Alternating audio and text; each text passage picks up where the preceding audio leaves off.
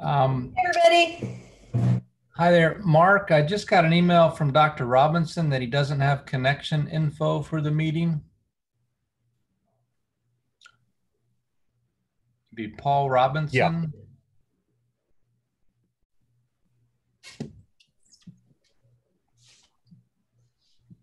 I'll go ahead and resend it to him. Okay.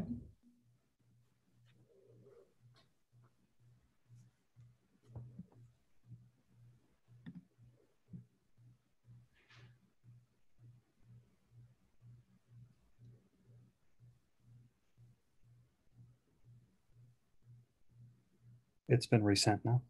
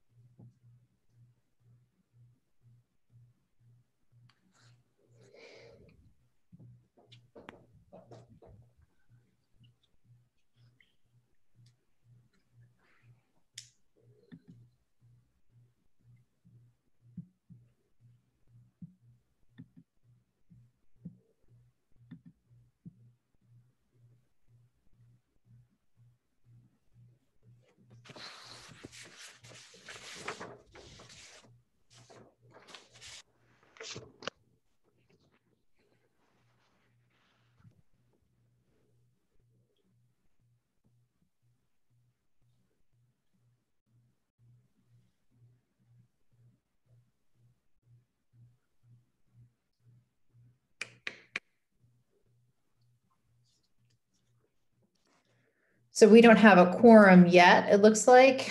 Hopefully Dr. Robinson gets on and then we'll have 4 and we can start. In the interim, I guess we'll just wait, even if the meeting started once we get to 6. Okay. Hello. It's Taylor. Welcome, Taylor. Hey. You also have Karen Gallagher. So do you have your quorum now? We do now with 4.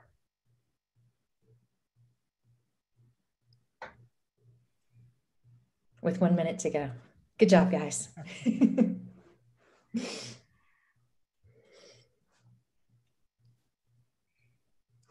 So I'm on the phone, but I'm also watching on YouTube, so I'll be able to see.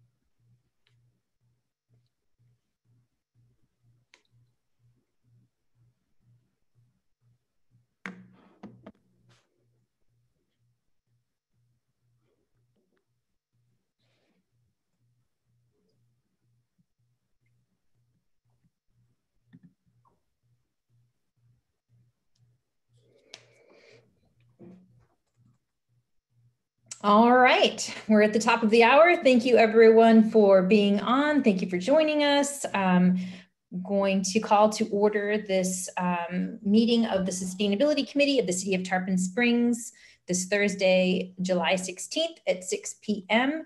Can we please get a roll call? Chairperson Larson. Present. Vice Chairperson Robinson. He's just now connecting into audio. If you give him a second. Connecting. Mr. Mandalou. Here. Ms. Menino. Here. Mrs. Gallagher. Here. And Mrs. Sanger's not here yet. All Irene, right. if you just called my name, I'm here now. We got you. Okay, good. Very good.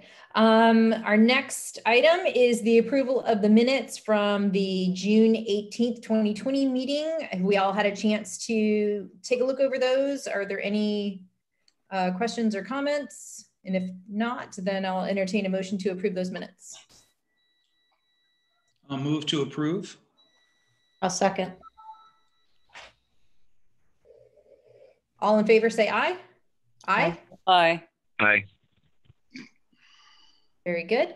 The next item on the agenda is the review of the Board of Commissioners input from the 6/23 Board of Commissioners meeting. And if it would be all right with everyone, I'd like to suggest that we move up items 4 and 5, the presentations, to this point in the meeting so that we can free up their evening and they don't have to be with us as long. So if someone would please make a motion to that effect. I'll make a motion to move up the presentations and switch the order of tonight's agenda. I second the motion. All in favor? Aye. Aye. Very good. All right, so I will go ahead and hand the floor over then to Bob Robertson, Project Administration Director, to talk to us about some grants that are sustainability related projects. Thank you, Madam Chair. I'm Bob Robertson, Project Administration Department Director, and I'll tell you about that department in a second. But first, thank you for moving this up on the agenda. This is my third after hours meeting of the week, so my family is grateful. Thank you. Dr. Robertson, see you again on the screen. It's twice in a week. Yep. Lucky you. Lucky me. Well, anyway, thanks for inviting me to come talk tonight, and it's a pleasure to talk to you all. Just real quick, the Project Administration Department, if you haven't heard of that department, is kind of functions as a de facto engineering department for the city. We're an internal service department, and we manage all types of projects from roadway to drainage to building improvements, anything that capital projects the city does, we're probably involved with it.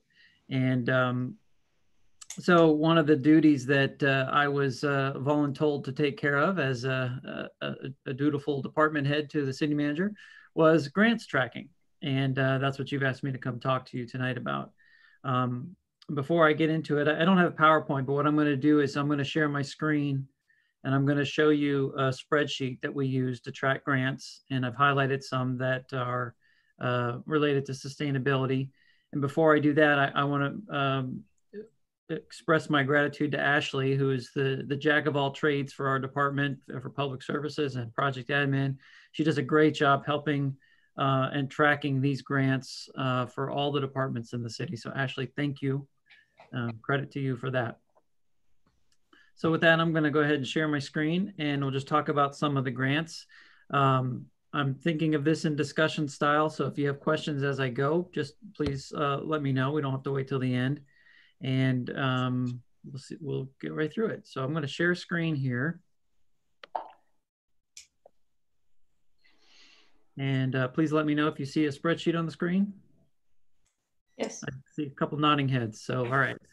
So what you're looking at here is it's a living and breathing spreadsheet. I hate that term, but boy, it sure is. This is a multi-page spreadsheet, and I'm going to walk you through here in a second, but we use this to track current or active grants that we're currently using or they're nearly completed. And there's a section down here of future grants or ones that we're applying for, have applied for, or will apply for. And then there's a kind of a summary at the end of the total status of the grants. But I'm going to start back up here at the top. And we're going to start with some current grants here. So I'm going to highlight a few of them, the ones that are in yellow here. Number 5 here, it's a grant through the Cultural and Civic Services Department. Friends of the Library is the granting agency, so money from the Friends of the Library donations account is used to support special projects. And I'm highlighting a couple that they do at the library with this grant money.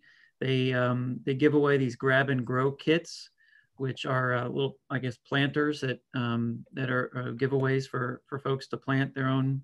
I think it's herbs, like an herb garden. Ashley's nodding, I think. Yes. You all disappeared. I have no people on my screen. Just a sound check. Everyone is still there?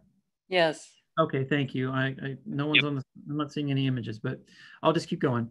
And then they also have these, have a seed library for plantings, and all that is paid for through the Friends of the Library donations. And we consider that a grant because it has a monetary value. Bob, are these annual, or is this for the whole project? I think this is an ongoing type grant. Ashley, do you have any other information on that one? I do not, but I could definitely find out for you guys and let you know. Yeah, I tend to think of that one as an ongoing one. And just so I can get my screen back, I'm gonna stop screen sharing for a second here, and then I'm gonna bring it back up again. There we go. Now I have all your faces on the right side. There we go. Okay.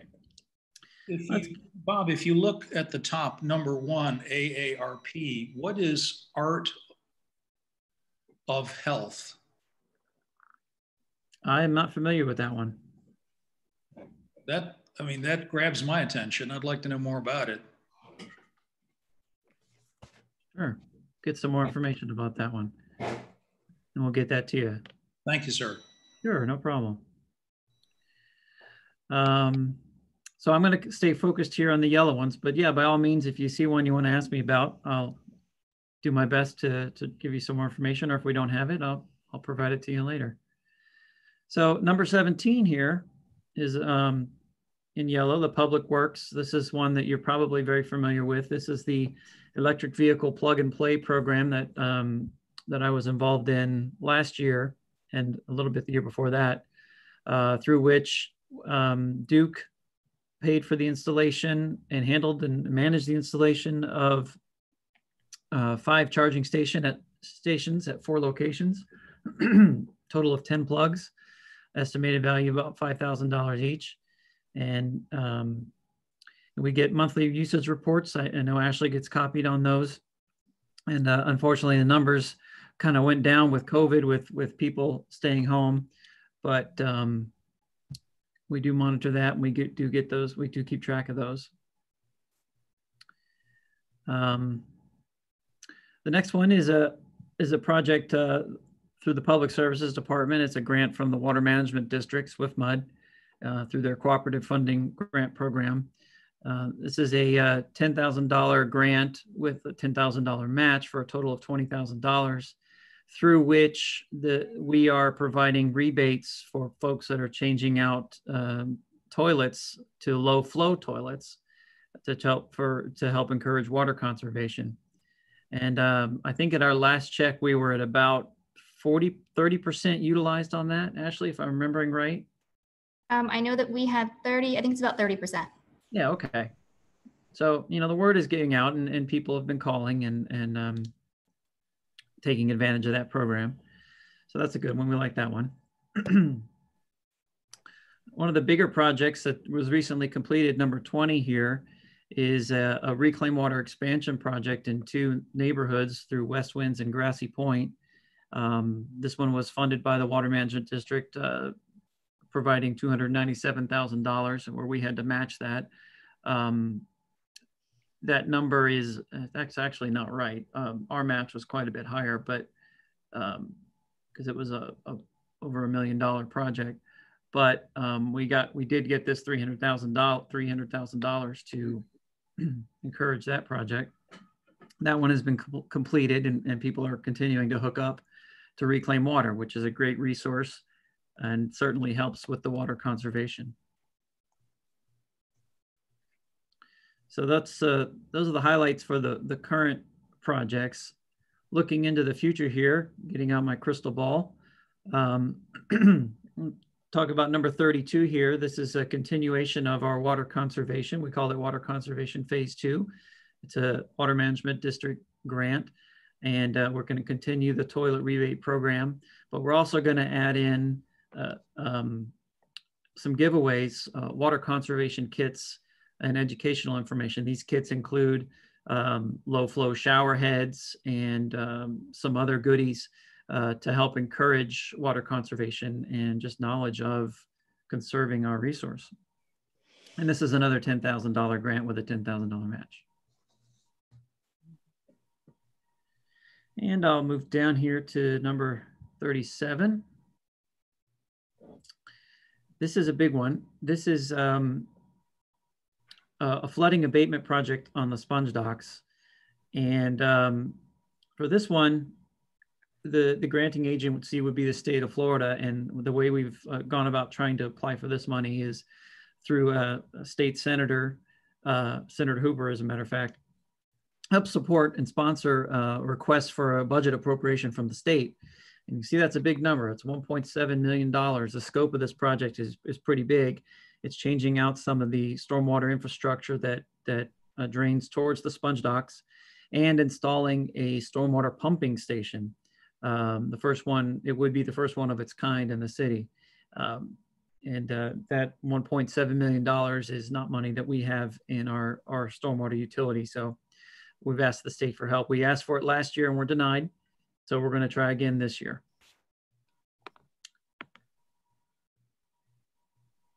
And looking at number 39, there is a DEP grant. It's a resilience planning grant. I understand this this committee is going to be involved as part of its year SAP to prepare or to request funding for a shoreline vulnerability assessment. I don't know a whole lot about this one, but I imagine that you are familiar with it, or Paul may be able to add something to that one. Yes, I can say a little bit. This is a $75,000 grant that we're looking to apply for in August, and it's due by October. I'm hoping we can use this as part of our vulnerability assessment in a similar manner that we really liked what Sarasota did with their vulnerability assessment. Something like that, perhaps with broader scope. 75,000 isn't a whole lot of money to do hard engineering work, but I think it would put us in a position to at least have our initial priorities. So that's the idea there. Thanks, Paul. Appreciate that.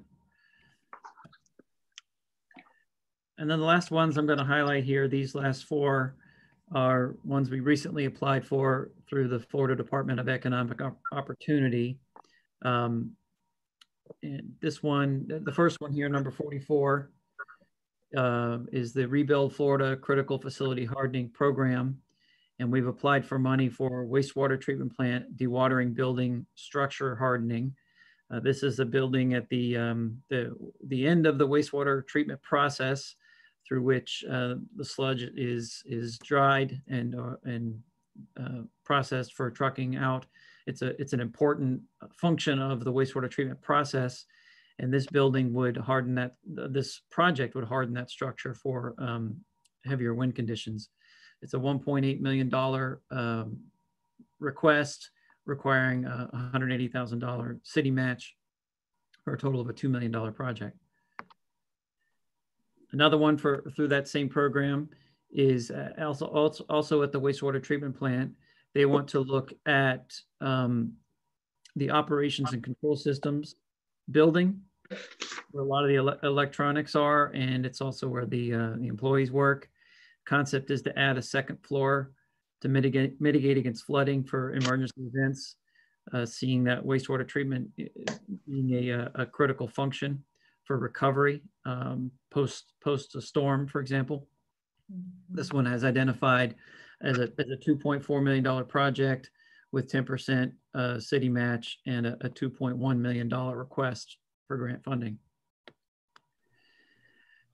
Number 46 is also from the same program. This one is to support the reverse osmosis water facility. This is the drinking water plant.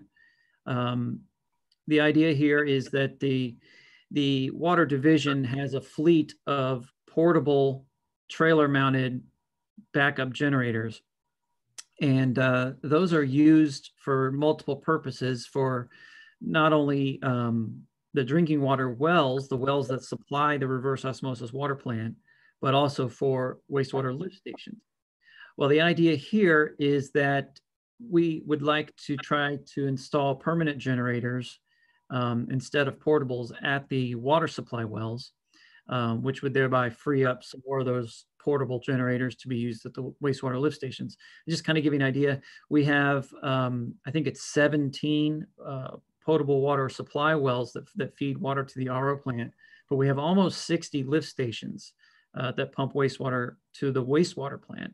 So you can see we have to be flexible, mobile, and to be able to respond, we have to be able to generate power and electricity at those places that need it for these pumping stations. So the idea here was to install some permanent power backup generators at the water supply wells. $730,000 total, $250,000 city match, and $480,000 request. And the last one here is the Rebuild Florida General Planning Support Program. Looking at a wastewater utility resilience plan to create a vulnerability assessment with specific recommendations that assess risk in critical infrastructure, to develop a whole list of project options to address physical upgrades at the wastewater plant. This is sort of just to capture the ideas that we weren't already acting on, like the dewatering building and the operations building. And here they're asking for a $270,000 grant. So when you look at all these combined, just to kind of roll these numbers up, to give you an idea that the total project value for which we've applied for grants citywide or are going to or have applied recently in the past years, almost was just over $10.5 million.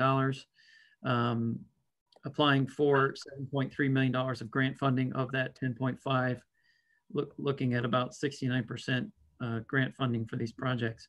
So you can see obviously how important grant funding is to the city's capital improvement program. And let's see, this stuff is, that's old stuff there. So that's a pretty relatively quick rundown of some of the sustainability grants, and I'll stop there for questions. Bob, can you throw that back up again? I would like to highlight number 41 on your list because it does directly relate to the work that the committee is doing. So 41, we just applied for this. It's a small matching historic preservation grant for an adaptation and resiliency plan for the National Register Historic District, as well as the Greektown National Register District. So just stay tuned with us on that. We'll see, hopefully we can be successful in pulling that one in. And certainly we'll definitely be working with the Sustainability Committee as well as the Historic Preservation Board through the development of that if we're successful in getting that grant.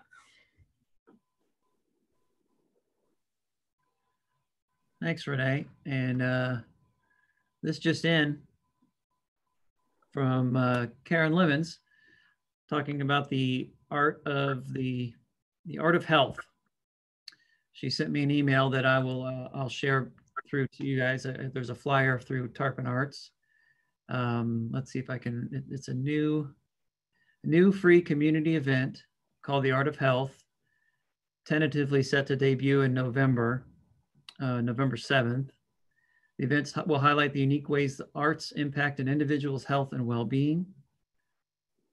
From a veteran's PTSD to a student's academic achievements to the positive effect of dance on those with autism or Parkinson's disease, to the burden of stress which adversely impacts people of all ages. The arts have played an important positive role. This event will educate and celebrate it. The inaugural event is co-presented by Tarpon Arts, Advent Health North Pinellas, and Peace for Tarpon. There we go. Thank you, Karen, wherever you are. That sounds interesting.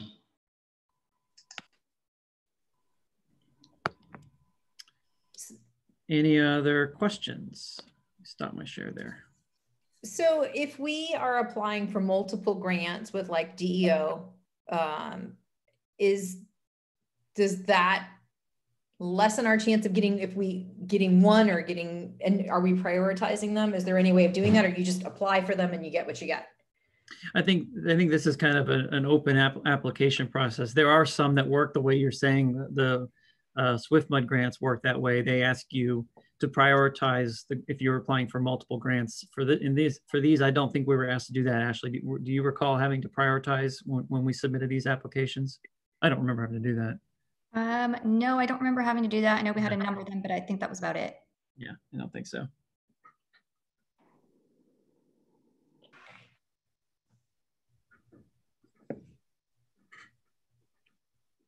And I'm just trying to, I tried to make a running list as you were talking. So the shoreline vulnerability is an assessment that we would help to, I guess, prioritize where we would want to then, I guess, where we're most vulnerable and what we would want to do to mitigate that, correct? That's correct. I see some follow-on work. This would be sort of an initial screening, and I think we could get a lot done with that grant amount. And then is the historic plan something similar where it kind of maps out what's at risk and then what we need to do to mitigate? Exactly, especially with respect to historic structures. So what are their best practices, and how would we best position ourselves to maintain those structures for the long haul, given the low-lying areas like the Fruit Salad District and places like, and as well as Greektown. So that would be good to know all of these vulnerability across the city. Another question, I guess, do you guys have any sense? I mean, obviously the state's budget is it is what it is, right? Being severely impacted. Is there any word that they are going to be funding all of these projects, or with the budget that was released ago? That's really hard to say. I haven't heard anything other than we know that some of the appropriations we had asked for were declined, like the dredge of the extended turning basin, for example. But as far as I know, the invitations were open and we didn't want to miss them, so we put them in. Yeah, also I can say that Ashley was participating in a webinar as recently as yesterday or the day before on that coastal grant. So they're proceeding in earnest. I would think if there was a bad sign, they might do an announcement already. I think the DEO grants, if I recall, those were, that money flowed down from the federal government, did it not? Through the CDBG mitigation process, I believe. Yeah, I think you're right. I think and so that money's there. So it's going to be a matter of how they get ranked and the money doled out. Okay. And then has this, another question, has the city looked at any opportunity for CARES funding and being able to use that for any of these emergency preparedness efforts? Not to my knowledge. Well, I can say this is just this week we've been, for the city manager, submitting our costs related to COVID. I don't know if that's what you're referring to, but yeah, we have to get some funding at the county level for the impacts that we've experienced at the city. Okay. Because my understanding is there is some funding through the CARES Act for like resiliency projects and things that would help to harden. So that may be something that we should be looking at. Yeah, and maybe that's exactly what Renee's talking about. Maybe that's how it's gotten filtered through. I think it is. Yeah, the DEO is the caretaker of the CARES Act funding. Maybe, I don't know. We can look into that for sure. Okay, because I think there was something through HUD. And that is the CDBG mitigation grants. Yep. Okay. Bob, follow up to the question I asked you Monday night. In addition to CDBG mitigation grants, there are also BRIC grants available through FEMA. This is a replacement of the PDM grants in the past, but unlike the PDM grants, these are a 6% allocation of FEMA's budget across the board. So they will be available, grants up to 20 million each. And this stands for Building Resilient Infrastructure and Communities. So if the state doesn't come through, that might be something, another place to go look at for money. And those are through FEMA, you said, right? They are correct. That they are through FEMA. I'll have to look. Yeah, I was tuning into, it might have been something Dory sent, but there's a series of webinars being put together on that program. And I've tuned in Renee as well. so that we can see what that BRIC program's all about. Good.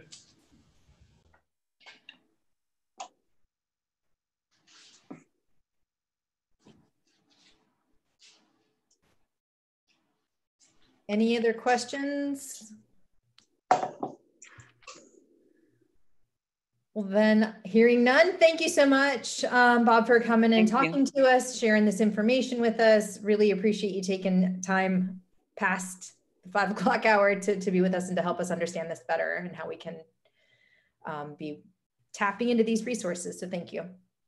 Thank you. It was a pleasure. Have a nice evening. All right, and our next item on the agenda then is to have Renee Vinson, our Planning and Zoning Director, talk to us about Land Development Code and Comprehensive Plan and how we can incorporate sustainability into that. So hand it over. Thank you. Thank you, and thank you for inviting me to come and talk to you. I've only been back a couple of months, so I'm still trying to wrap my arms around everything again, but I was able to put together a few slides, so I will I'll share my screen. I'll attempt to do this. I haven't done this yet, so hopefully this will work. So do you see? This is actually in a PDF, but are you seeing the first page of the? Yes. Okay, great. All right, thank you. Just need some confirmation there. So you know, from my perspective and in the planning world, I kind of come at this from kind of 3 levels, you know, as to how what we can be doing at the city. You're looking at things from a global, a local, and an individual perspective. So, you know, at the global level, you know, what is the city's contribution to solving the larger, you know, problem of climate change? At the local level, you know, what is our local mitigation response to the effects of climate change? So we just talked about a lot of those things with the grants. So what are we doing to prepare ourselves, you know, to weather those impacts? And then, you know, what are we doing and how can we best prepare our residents to weather those shocks and stressors that are associated with those events that are coming about as because of climate change? And so, you know, in the immediate future, I see 3 really big opportunities for the committee to engage with us. We are past due. We really need a good comprehensive plan overhaul or update. The Land Development Code similarly is pretty dated and is in need of a refresh. And then the special area, the Sponge Docks and CRA regulating plan, which is that's the smart code based, or the special area plan for the Sponge Docks and CRA. That's been in place for a while now, and it's definitely due for a refresh as well. So looking at the comprehensive plan, again, this is kind of a long-term, you know, this is kind of my best swag right now of not having, you know, a ton of thought into this at this point, but probably major updates that would take 18 to 24 months. We have a lot of data analysis that needs to be updated. The existing policies really need to be reviewed, and where we can do consolidation, because there's a lot of overlap. So to try to make it a more functional document and understandable, what new policy development do we need? The existing elements need to be updated. We have opportunities to put in a new element. We may want a sustainability and resiliency element. And then I really want to be able to structure all of that stuff around some some major unifying principles. I apologize if you're hearing thunder in the background, but I'm in the middle of the storm down here. So, but structuring the plan around some major unifying principles, certainly sustainability and resiliency would be one of those principles. Some other things that I would like to be able to consider would be healthy communities, you know, strong local economy. How do we get attainable housing for everyone? So won't read through all of them. I'll make this available to you, but trying to, again, just reorganize the plan around those principal elements. And then the plan itself then provides the policy guidance that we need for the updates to the Land Development Code and any other regulating plan that's out there, or ordinance and codes. So the Land Development Code, just, you know, again, kind of some big ticket items that I think, you know, need to be reviewed and addressed. We put in a pretty robust tree protection and preservation ordinance many years ago. I think we need to evaluate, is that really getting us what we want?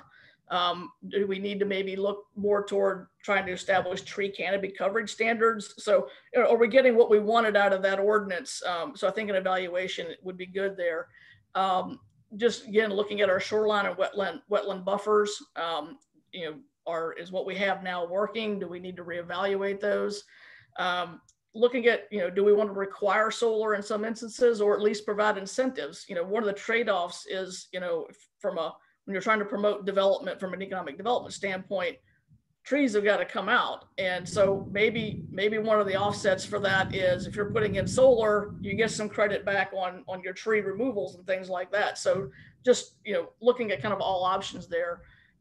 Do we want to start requiring, electric vehicle charging stations for certain types of developments?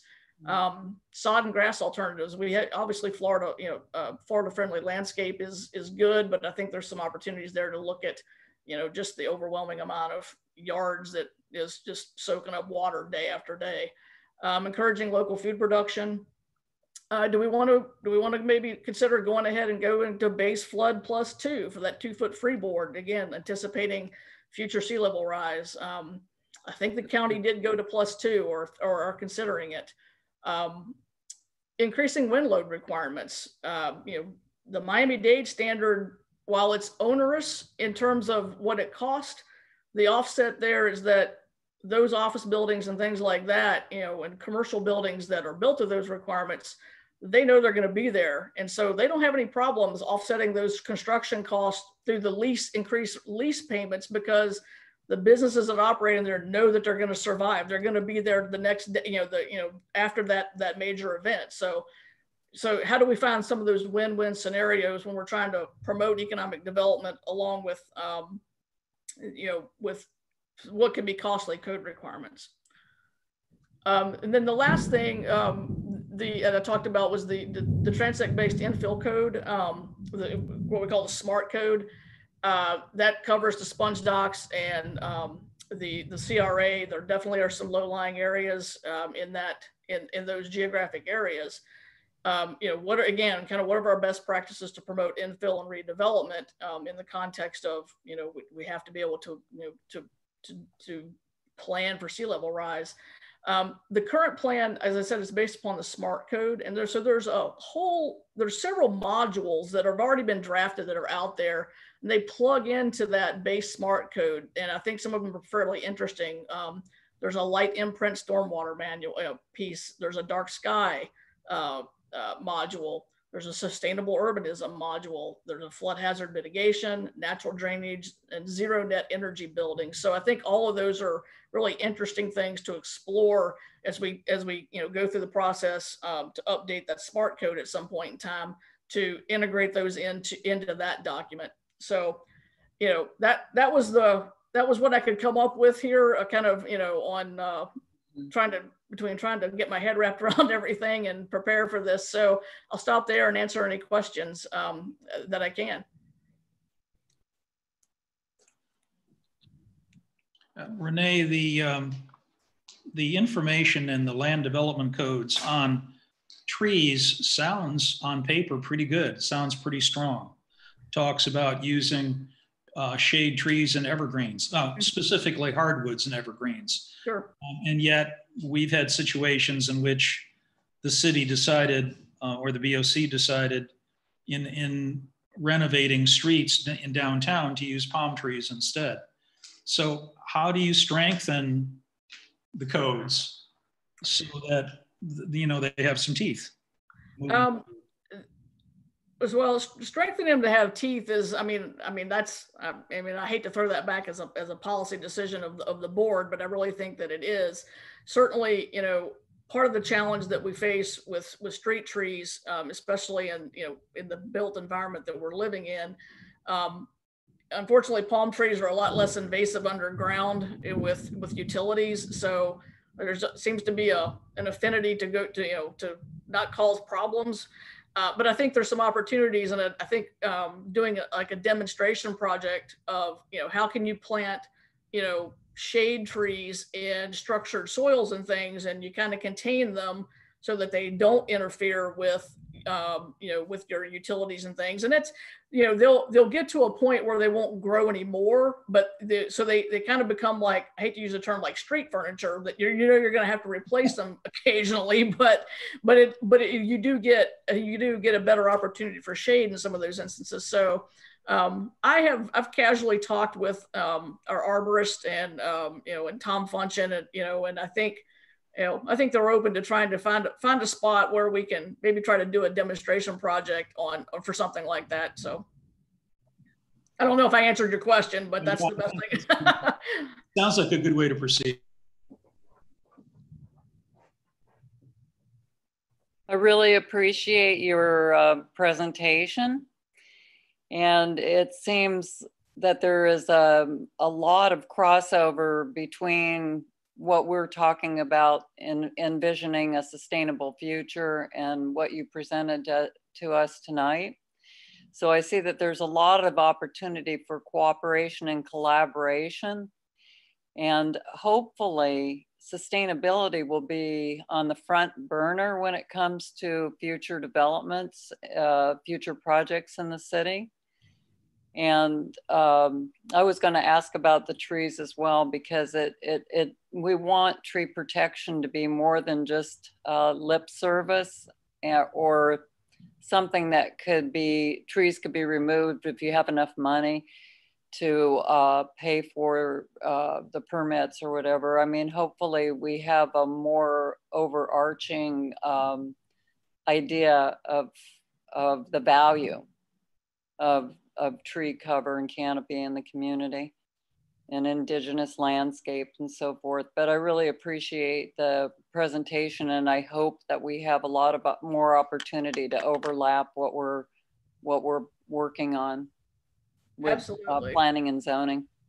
No, I appreciate that. And it's, it's having this committee, is so good for what we're trying to do. I mean, a lot of times we just get, if you don't have, an organized body out there that's kind of pushing things, for you, us as city staff sometimes we can kind of get lost in the fray. So I think, having this board as a good sounding board, so to speak, for these types of things when we're looking at changing our codes will be extremely helpful for us from a policy development standpoint.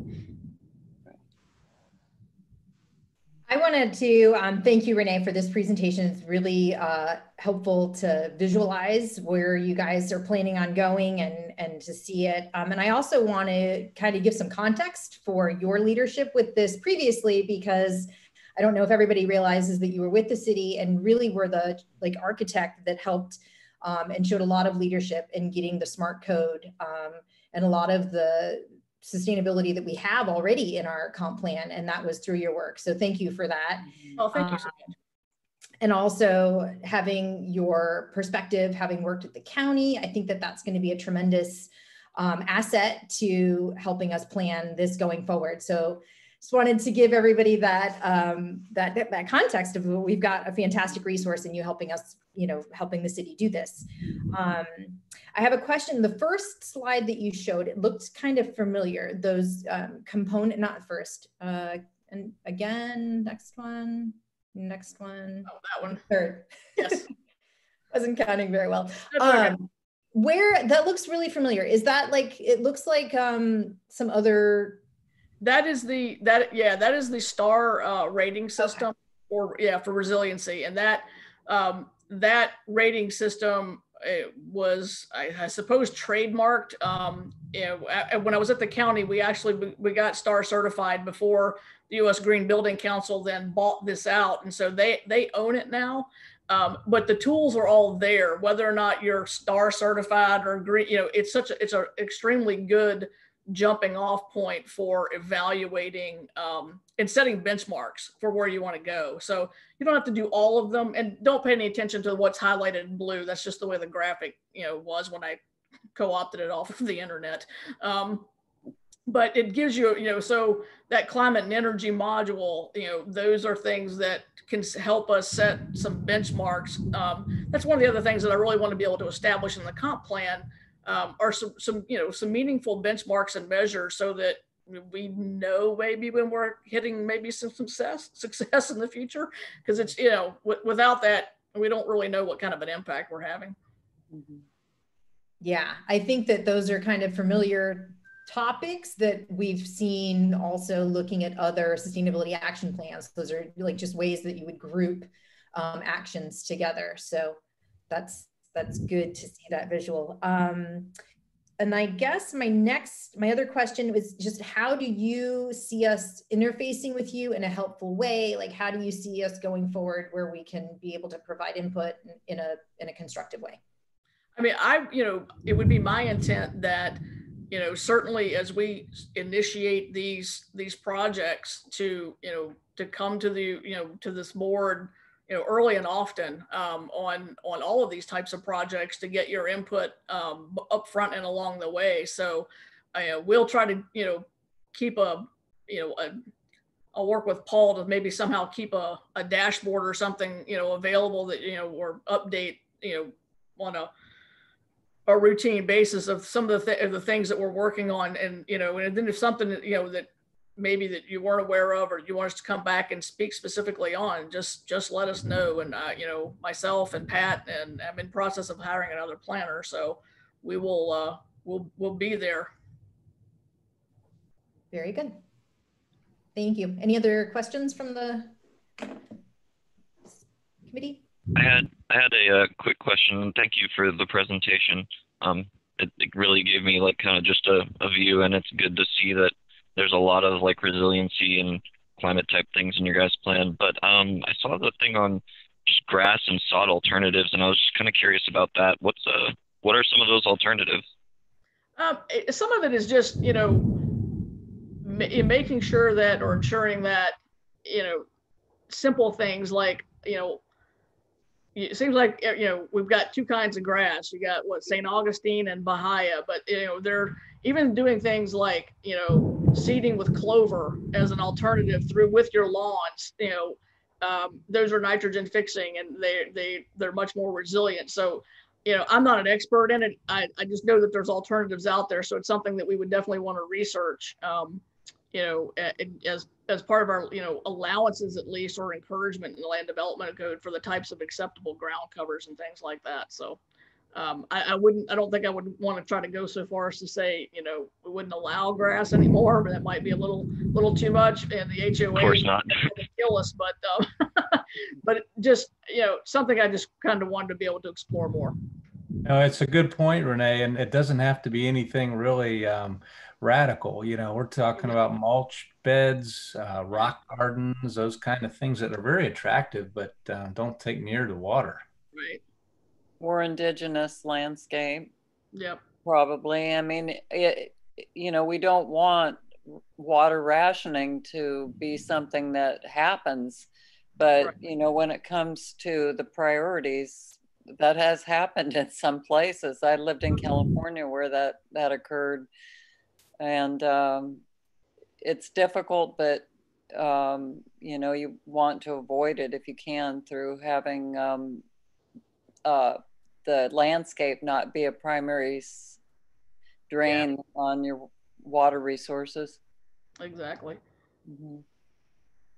Yeah, I know that Florida Friendly Landscapes, they have a program, and native plants that are around here, they use less water more times, and they're better for the biodiversity of everything around. So I just had a question about that, but that seems good.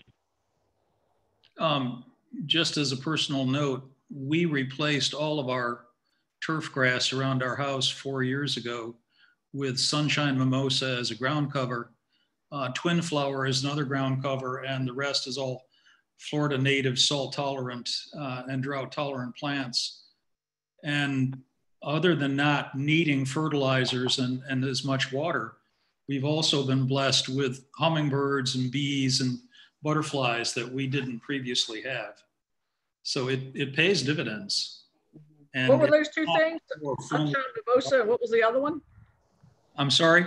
You said Sunshine Mimosa, and what was the other? Twin Flower was another.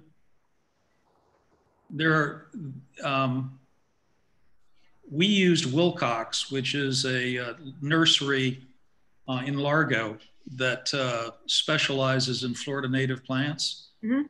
And they did all our landscaping and suggested all our plants, and we're still working with them. But Nice. it's been a blessing, really. Very good. I'll add to that. In our yard, we have a big patch of sweet potato vine and another patch of beach sunflower that I ripped up from the side of the road before they widened Keystone. So repurposing. There you go.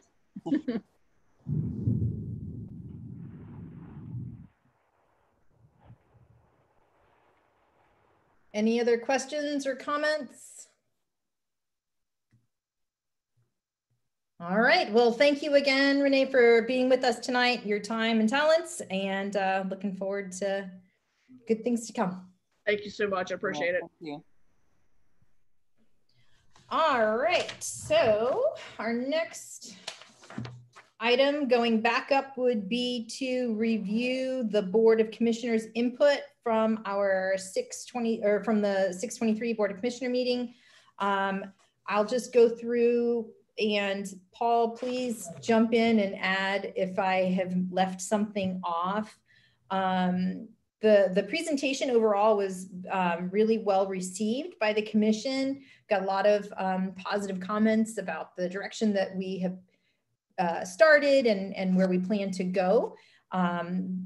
Specifically, Mayor Alahouzes was very complimentary. He said that sea level rise is a priority for him, that we're at 4 feet elevation, and that is a concern.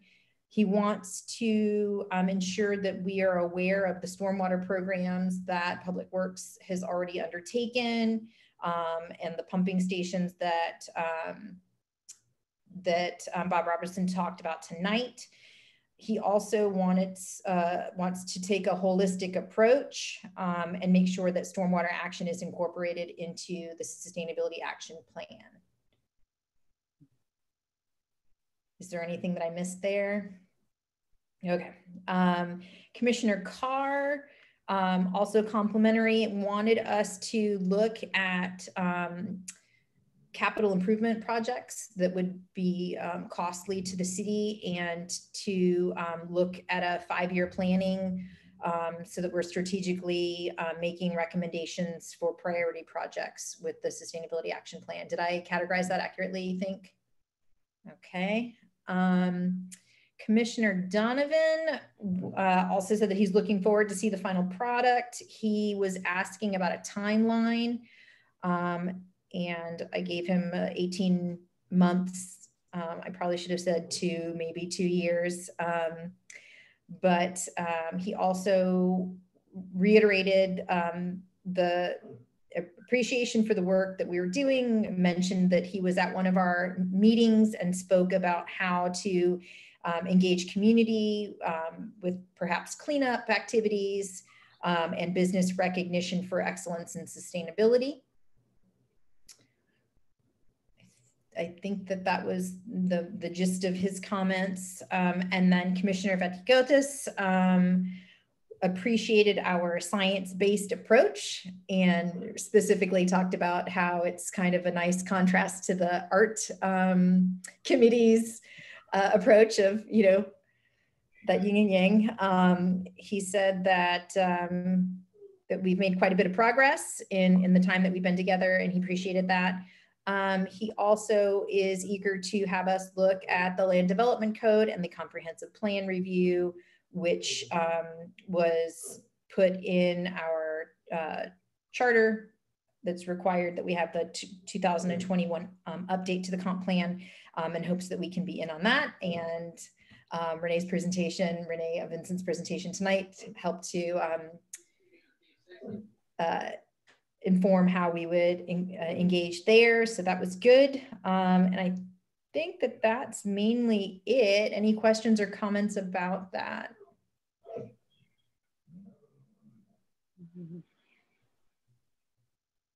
Yeah, Dory, thank you for the presentation. I didn't watch the whole commission meeting. I tried to, but I don't always get to through all of them. But I did have the opportunity to watch when you presented. And so thank you. I think you did a really nice job presenting that and representing everything that we've put together. So I think, you know, kudos, nice job, nicely presented. So thank you. Thank you. Thank you. I was watching. Oh, sorry. No, go ahead. I was watching and I saw it was really encouraging just to hear that it seems like they're all on board for it and really excited to see what we're doing and what we have coming. So I thought that was encouraging. I agree. All right, any other comments on that item? All right, then our next item on the agenda is to continue our discussion on how to engage the community. And I'm gonna hand it over to Paul, if you don't mind, to talk about the document that you created and give us a little more information about that. Yes, thank you. So everybody hopefully got a copy of the agenda. There's a flyer in there, a one-page flyer. I have to say the PDF scanning process didn't do the background justice. What it's supposed to be is the same hands on the globe that we've got on our website. I think it's a really nice picture, sort of screened into the background. But this idea came from our discussion last time, and I think Karen Gallagher had a suggestion that everybody really seemed to like, and that was doing an intriguing question, capture people's attention and put it in the form of a flyer, and perhaps have a series of these asking question, did you know? And then follow up with the answer based on those different areas in our introduction of our sustainability action plan. So I don't know if I have it here to bring up. I think I will try to find it while we're talking, but I'm going to turn it back over for comments, and I'll see if I can get the document and bring it up. Well, thank you for putting that together. It's funny when my thought on this was very different than what you produced, so it was kind of interesting to see what came out. When I first was envisioning this, it was a did you know, and this was the 46 miles of shoreline in the city of Tarpon Springs. My thought process was, and again, that was just kind of on the whim, but was taking me down like actually more explaining the 46 miles of shoreline in the city, like giving more information on that, like to include XYZ. And then I didn't even think of using that as a, like, it was more of educating the community on what we're doing. But I liked I didn't think of the information that you put in here. So it kind of made me think of, I mean, I like this. I think this is important, but I think if all the flyers come out, it would be, for me, it would be more intriguing to have a little more information on the did you know portion, maybe like even another sentence or two that just said, where the shorelines are, like including your bayous or your river or things like that, because it just gives, so to me, it just, my thought on the did you know was a little bit more in depth on the question itself. But then I started reading through all of this, and there's so much really good information in here, because it is a did you know, hey, did you even know we had a sustainability committee? And yes, we do. And guess what? This is what we do. So the information in here is super, super important. So it's kind of funny how, I totally went one direction with it. When I saw this, I was like, wow, that was so not where I was going with it, but it came out really well. So. And I felt that it was a tasty little appetizer to the things that are to come, right? Yeah, yeah. I mean, I felt if you go too deep initially, people might zone out. So I thought it was just perfect, because it just gave everybody just a little bit of brain food, for what we're going to share with them later, and keep them curious, you know, because if I'd rather people be curious than to feel like, oh my God, this is too sciencey and I'm going to turn it off. So I love the idea, Karen. I think that it's so awesome. Just the question, did you know? And then keeping it light the first time. I think in the future, it's going to be, you know, zeroing in on each point with a greater depth is necessary for people that are really interested and who get engaged through the initial process of asking that question. But it was nice and light.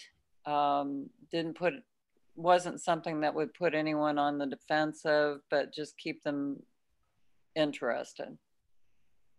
So I liked it overall, and that was a great idea, Karen. That was a lovely execution, Paul. Thank you very much.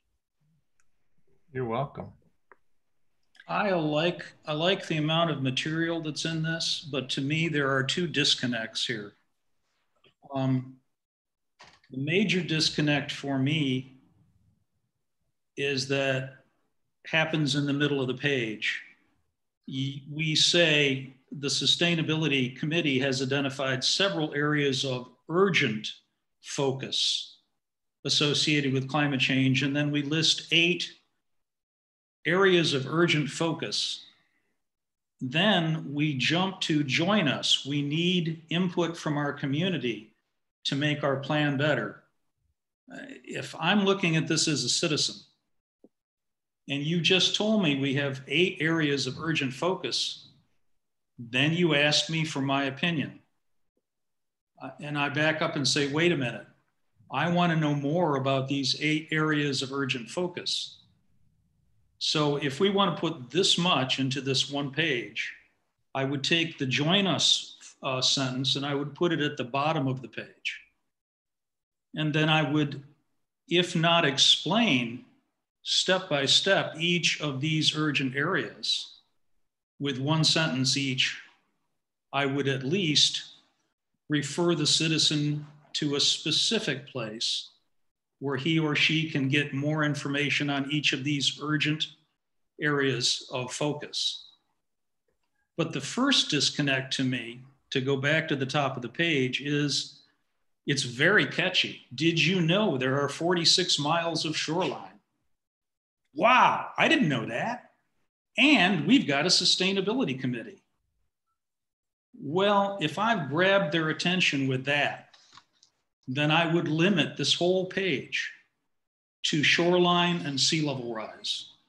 And I would make it very basic and very catchy and fill them with information about the significance of that amount of shoreline and what sea level rise is coming.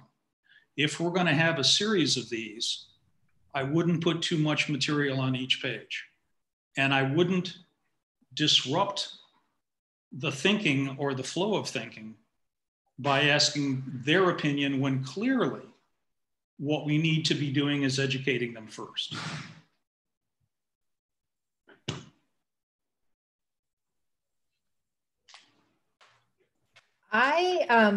I already spoke with Paul a little bit about this because as soon as we saw it, I was just curious about how this was going to work. And I apologize, my dog is going nuts. And I don't know if it's a storm or if he thinks it's dinner time, but back up, Bear. But I think the intent is to create a flyer about each of these topic areas.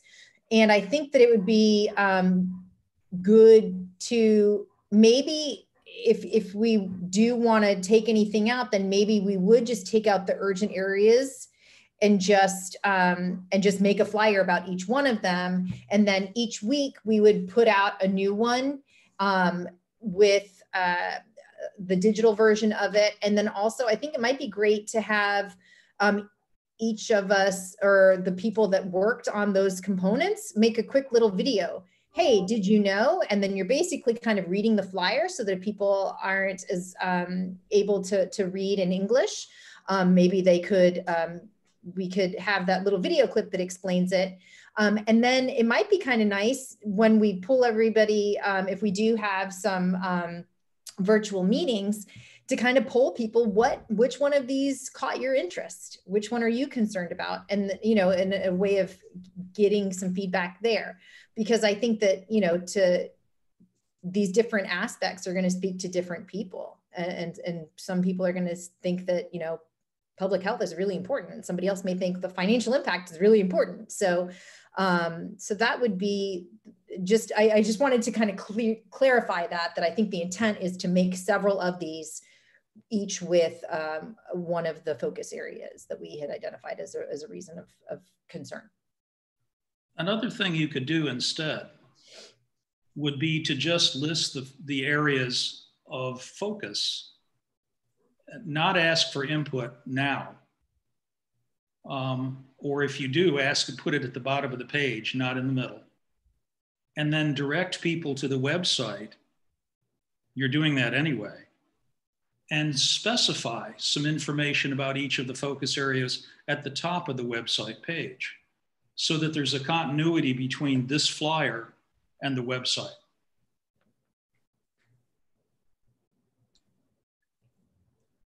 If you say to people, well, we're planning outreach in many different ways: articles in newspapers, surveys and suggestions, virtual meetings. I would say, we can give you more information. Do you want to know more? If you do, go to this one place and we'll explain what we're talking about.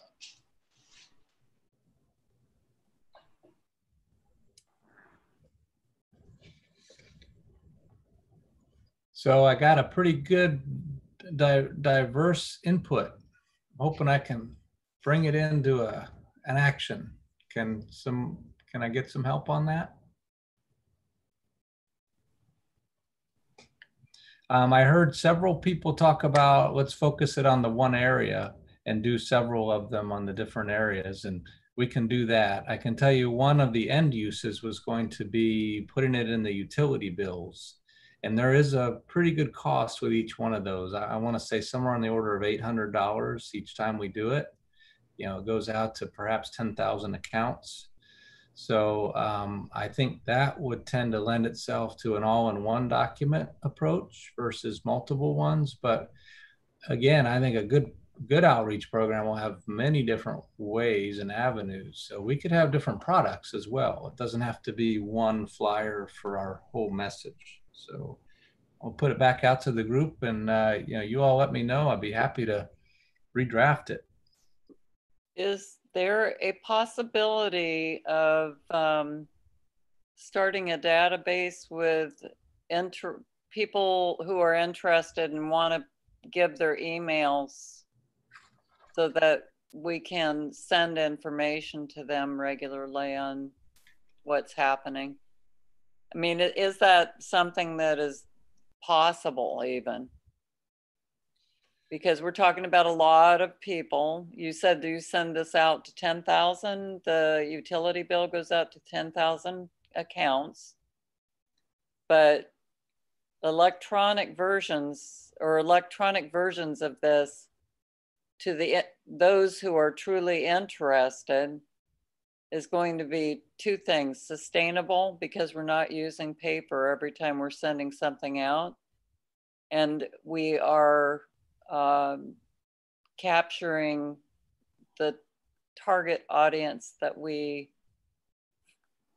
has the interest in what we're doing. So maybe just getting to that point, join us. We need input. If you would like more information, sign up for sustainability, for once a month sustainability email, you know, just so that people don't feel like they're going to be bombarded every day with something in their inbox, and have a place where we collect the emails of interested people. Just a thought. Yeah, I could talk to Karen Lemons. I don't have any experience with email mailing lists from the city, but I think she does that with her economic newsletter. So I can see how that's done. And I mean, if it works properly and it's not a big time drain, that's certainly a low cost and environmentally friendly way to do it. Well, you could do both. I mean, you could explain each of these focus areas on the website right at the top of the page. And you could offer people email information. And you'd get different people at each, or you might just get complimentary information for the people who are most interested.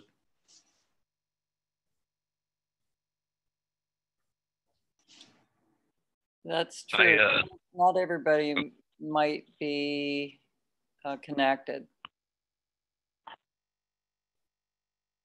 So maybe I'm just gonna say I do like the idea of this as like a first kind of introduction to, you know, potentially a series on these, and I think it would be a good idea to put a little more information on the website. I haven't checked it in a minute, but just to have like just bullet points of each one of those, just to kind of redirect, be like, hey, if you want to learn more, go to the website, and then explain a little bit, and then put out some more detailed did you know papers, either in the bills or online or both, over time, to just kind of explain a little more.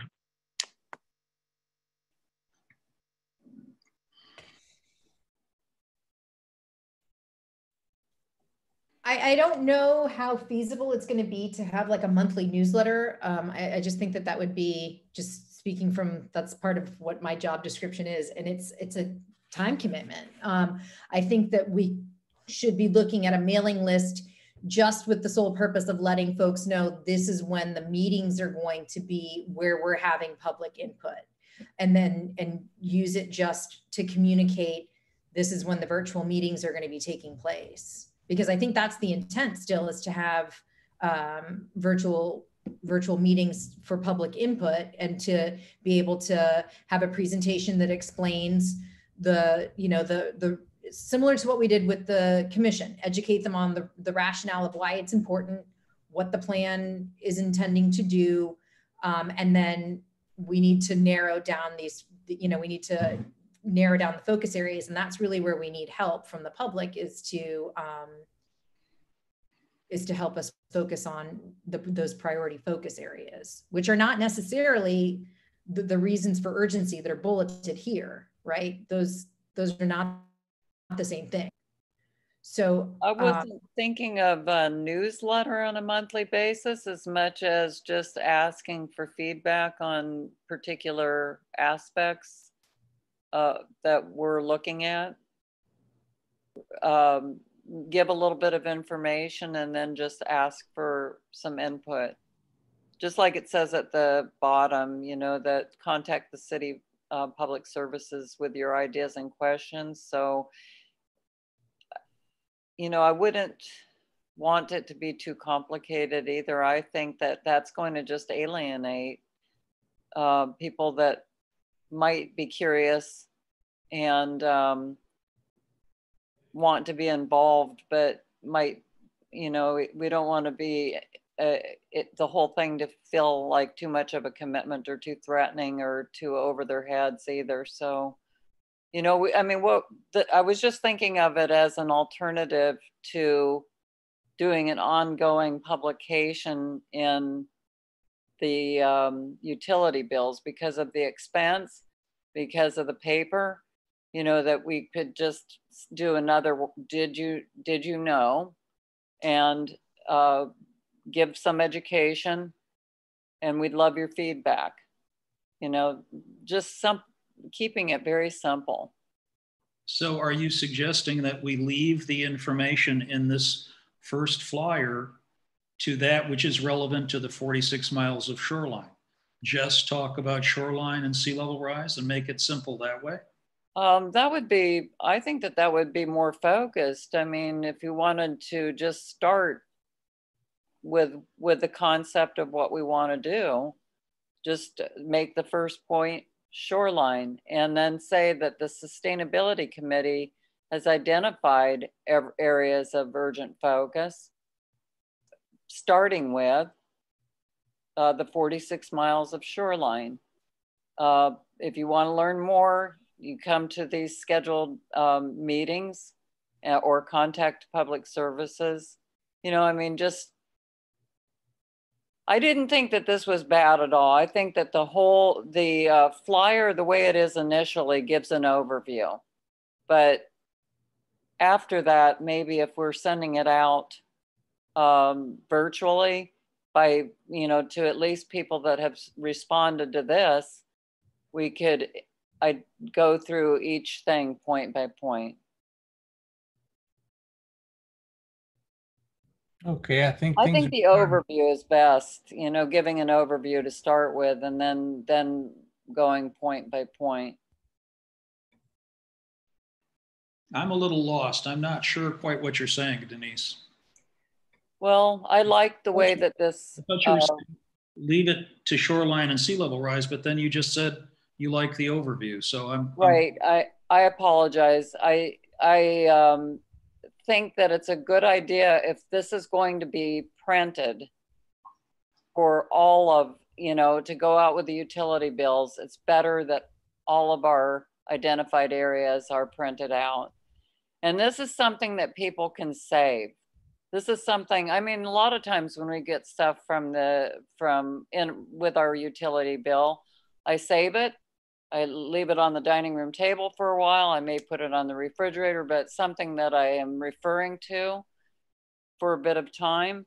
And this would be a great thing to give people a reference that has what we are doing in introducing us, and then inviting them to participate in the meetings and contact for ideas and questions. And then subsequently, with emails, we can continue to update the people that are actually interested. I'm going to say what I said at the beginning. I like the content of this page, but if I, as a citizen, look at this and you tell me if we tell them we've got 8 urgent focus areas, but then you don't explain it and you ask for my input, I'm puzzled. What exactly are you telling me and what exactly are you asking me? Is this an informational piece or is it a request for my opinion? I think it needs to be more specific, one or the other. I think our responsibility as a sustainability committee is to educate the public first, to tell them what we think is most important, and then later ask for their opinion, not to do both at the same time. And I think the simpler we can make the first one, the more likely we are to capture people's attention. Can I just offer something? Okay, so this is completely different from everything. I don't know, I'm just kind of sitting here listening to this. And I go back to my original comment that I'd be super interested to know how many people in the city of Tarpon Springs know that there's a sustainability committee to begin with. I'm hoping more and more people are learning that. But what if, I'm gonna go completely rogue on this one. What if it was, did you know the city of Tarpon Springs has a sustainability committee? And then underneath it, you know, with where it says shoreline, you know, like you add a little bit of information on the sustainability committee, but when it says shoreline, did you know Tarpon Springs has 46 miles of shoreline within its city limits?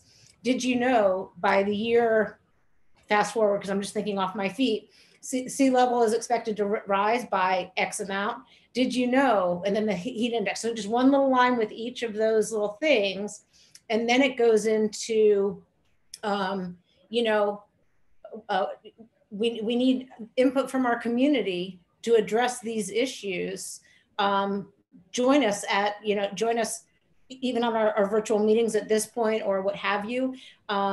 Give us information. Again, totally rogue, because that it keeps some of that same information there, but then it gives people a little bit, it tells them we have a sustainability committee and this is what we're trying to do. We're trying to put this action plan together and what have you, and a little blurb about why it's so important to Tarpon Springs with our shoreline and stuff. So, okay, now I'll stop, because Paul, I really do think you did a great job with this. So I'm not asking anybody to overhaul this or anything, but as I'm listening to, you know, everybody's input, all of it's great. Like, it's great information. It's great input that's being put out there, but you know, okay, we're a sustainability committee. Is it really in everybody's best interest to put a piece of paper in 10,000 envelopes every month? You know, I mean, that's not very eco-friendly right there. But, you know, so I just, in thinking about that's what I'll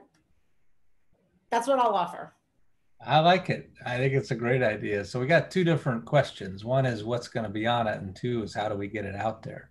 So I'm hearing a lot of people, and it makes sense to me that the bunch of paper on a sustainability committee, maybe that wasn't too well thought out on my part.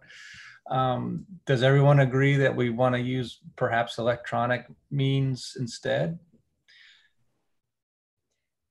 I have one more question, I guess, because I think we also need to decide, are we going to have actual meetings scheduled where where we're just seeking public input, where we kind of give information about the plan of what we are intending to do, why it's important, similar to with the commissioners, but then set it up also to seek information about what is important. I don't think that people need to be area experts on any of this. I think that we need to lay out choices, because I've been to these kind of focus meetings that were organized either by the extension agency and also by Forward Pinellas. And you like put stickers on what is important. And then you go in those groups and you hear a little bit more about that. Like, I think we can make the meetings engaging like that and be able to solicit public opinion on and help us to form the planning document without having to make people feel like they need to be a subject area expert, because no one is. I mean, there's very few of us, like, you know, very few folks are really, and I don't think the average citizen is, and that's not what we're asking. We're just asking them to put value placements, I think, on what they are prioritizing and what they think we need to prioritize as a city for our action plan. So are we going to have those meetings, or are we just going to, I don't see how we can have input without having those meetings, I guess is my point. The latest information I'm getting, and of course everybody's making predictions, but we're probably looking at the first of the year before we could be out in the public in meetings. That's at least one interpretation I'm getting. So perhaps 5 or 6 months away. I'm getting a sense that we don't want to wait that long to make some progress on getting community input. So I think we want to have an initial communication out, seeking input back, in person, but rather through submitting something some way or other. What does everybody think about that? Well, we could have a virtual town hall too, or a virtual listening session. That was what I was thinking. I was not thinking in person at all. Okay. You know, I still like, even though this flyer, the initial flyer, and I love what Karen shared. Thank you so much. That was wonderful. The initial flyer, I think, really needs to be worked on so that it can go into a utility bill. But then from then on, no, you know, that we try to engage people electronically. But I think if we don't do that, and we don't, you know, we're at risk of a whole segment of our Tarpon Springs resident population not being included. And I think we all have the luxury of assuming that people have computers and are totally connected, you know, but age and poverty are two things that really make it impossible for a lot of people to be included. And I would hope that, you know, maybe we can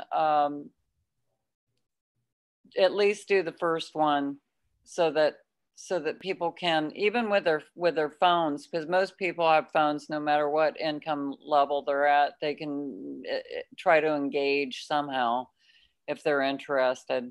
But I mean, do you have any other ideas of how we can engage everyone initially with this information other than to send it in the bill that everybody gets? Well, we got those 3 bullets, articles in local newspapers, and these were ideas from the group.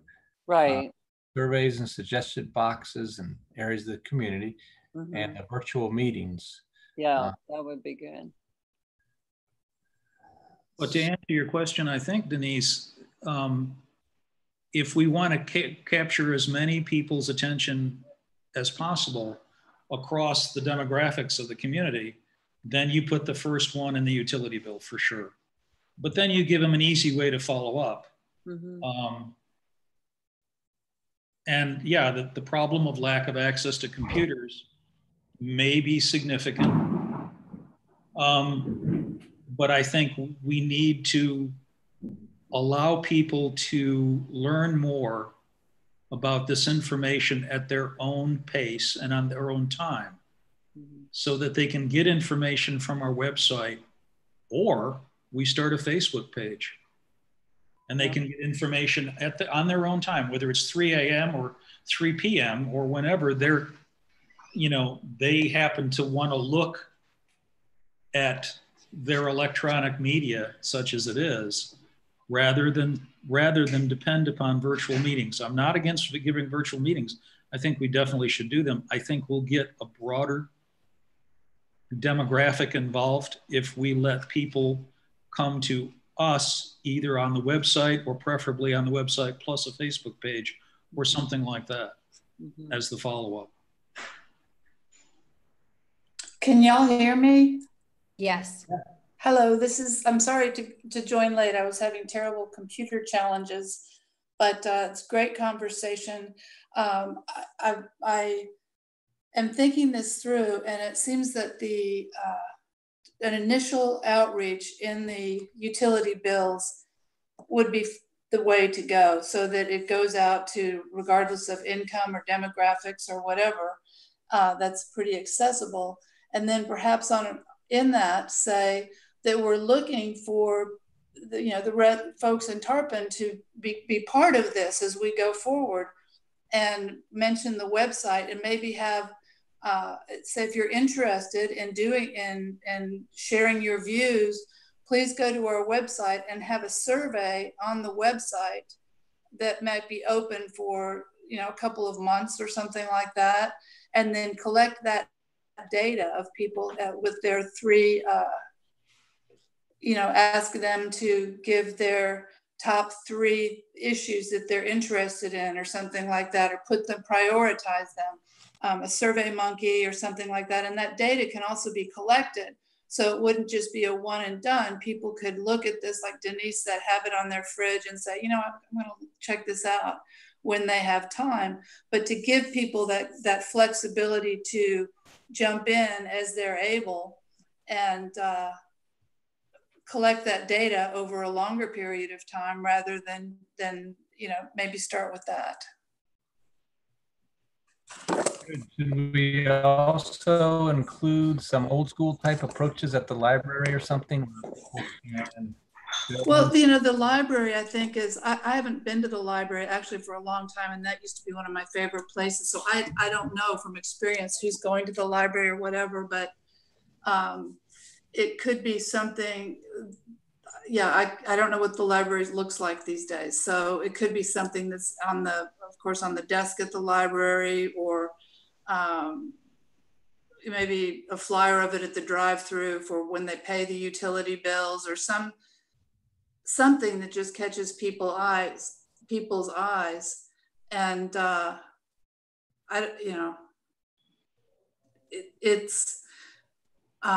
like the idea of did you know, but to me that might be down the road farther, or having something like on the electronic city sign, just say, did you know Tarpon Springs has 46 miles of shoreline? And then put www.sustainabilitycommittee.org, whatever our website is, or something like that. Just several different avenues is what I'm thinking.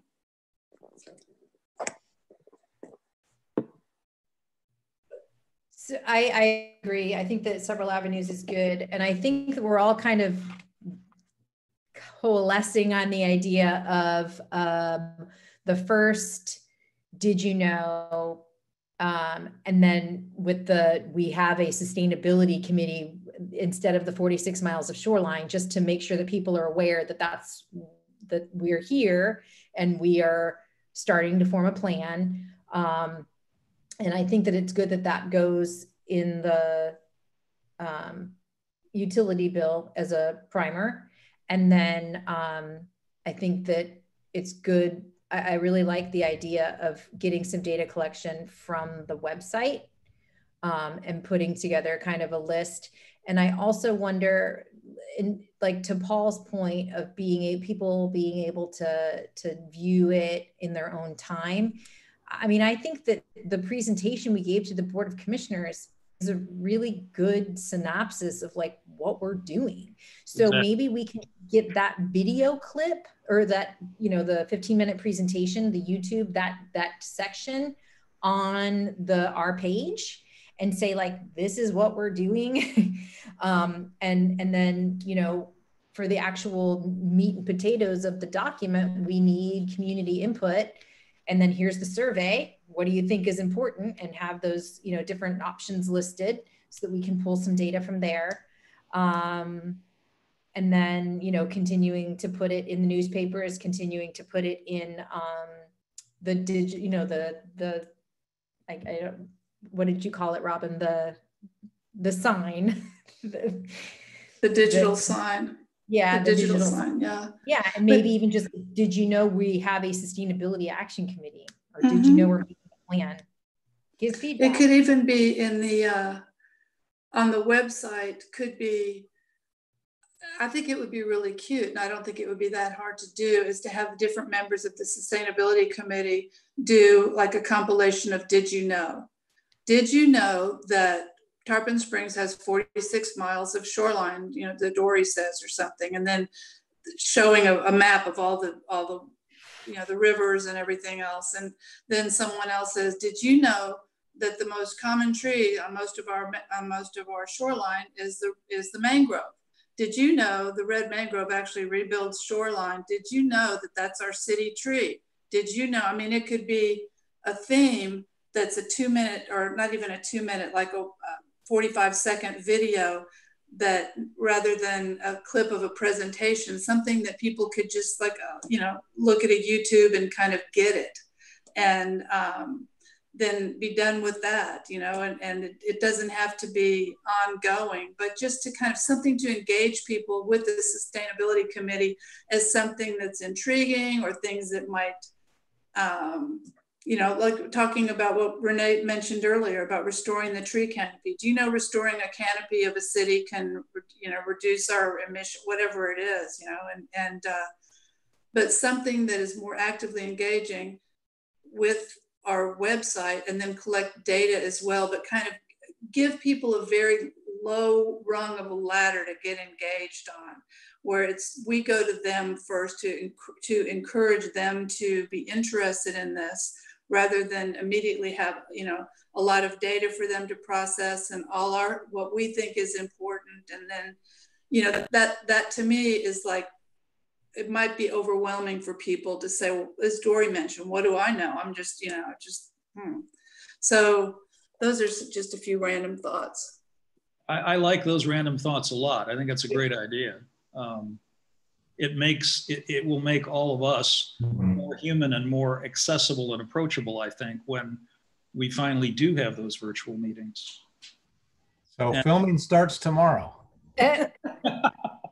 I totally agree, Robin. I think that's great. And that's what I did not convey well, but I was trying to get at. I think if everybody took one of their shoreline sea level rise and made just a really short video clip, and then we can put those on Facebook too. And that's would be an easy way to draw people back to the website. I mean, like 20 seconds is the attention span of the average Facebook user. That's scary.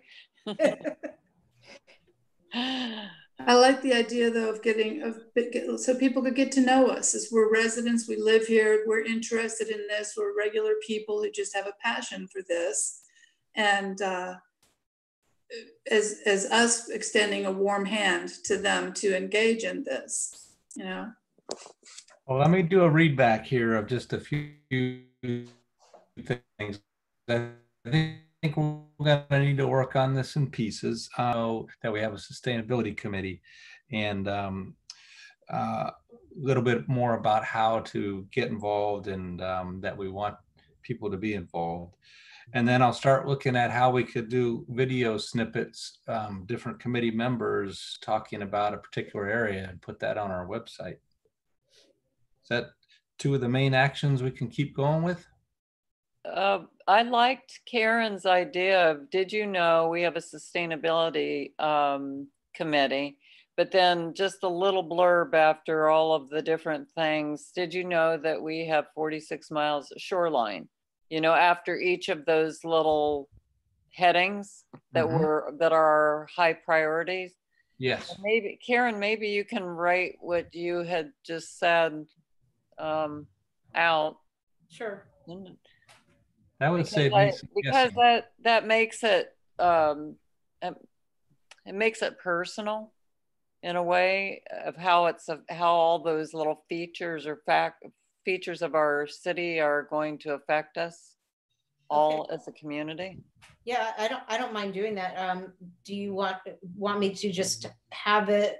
Am I able to send it like to Paul? Paul, am I able to send it to you and you can kind of redraft or what have you? Like if you give me, I don't know, to next week to get that to you, and then maybe we can come up. Okay, I just want to make sure that we're playing fair.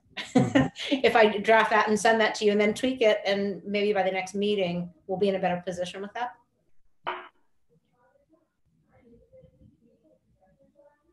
And then maybe also start to put together what the questionnaire would look like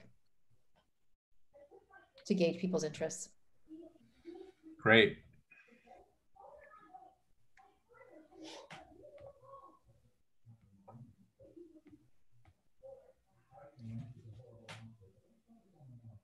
Is that enough then for you to go on, Paul? Yes, thank you. It's great that we all were able to like get to where we are just now with that really good conversation. No, it's great. I kind of expected it would go like that. A lot of different input. In this next item, Dory, I'm glad we're getting to it with enough time. It's very important to me that I hear from each of you before I go to the board, and this is sort of our last chance to do that. So Dory, I'll turn it back to you to introduce it. Excellent, thank you. Okay, so the next item is the Duke Energy Clean Energy Connection Solar Program, and Paul's going to walk us through the highlights of the program, and I will quickly turn it back over to you. Thank you. So this is night of screen sharing. Everybody see that okay? Nothing there yet. So yes. Good. I hope I zoomed it up so I don't strain anybody's eyes. This is really, I think, an opportunity for us. I've been working with different organizations that represent cities and local governments throughout the state, actually, like the Sustainability Directors Network. They've been helping on this tremendously. And then we've got a sustainability group based out of Pinellas County's leader there, and probably about 8 cities in our area talk regularly on that. So what I'm presenting to you, I wanted you to know, is based on really not just my opinion, but a pretty good consensus. I also talked with the person at Duke.